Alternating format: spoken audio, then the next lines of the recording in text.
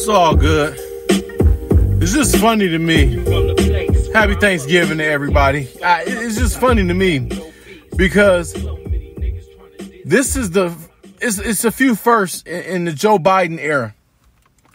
First time that a sitting president will probably replace or fire the vice president. That's another show for another day.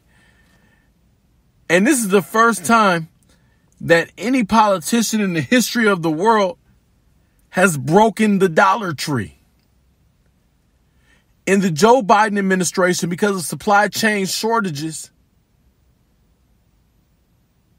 this motherfucker then broke the Dollar Tree.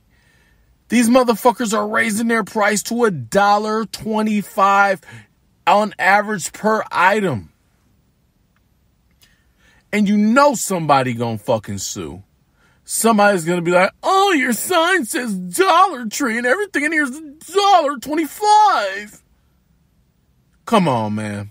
And even what's more ridiculous than that, you still got dumb ass people on the left that still support Joe Biden. I know so many people that I know that are Democrats that are done with this dude. They're not with it. And then you look on the media has you think that every black person supports the Democrats, or all the black people that don't support Democrats like myself is something mentally wrong with us. Well, if you listen to some of my skits on this motherfucking Spreaker, you would probably say that they might have a point with that shit. My Bussy skit almost killed somebody. Apparently there was somebody told me that their son was eating when that Bussy skit came on. And my shit is informative. And basically what a Bussy is, it's a male anus that they call a bussy, like a boy pussy.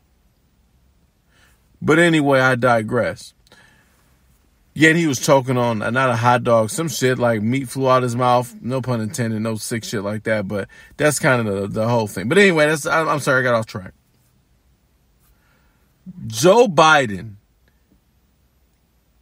has managed to destroy the supply chain so much that the Dollar Tree discount chain has had to raise their prices.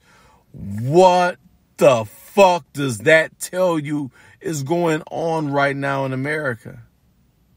This is where we are. And honestly, people will say, well, get used to it, or it's only a couple cents, it's a couple dollars. It don't have to be.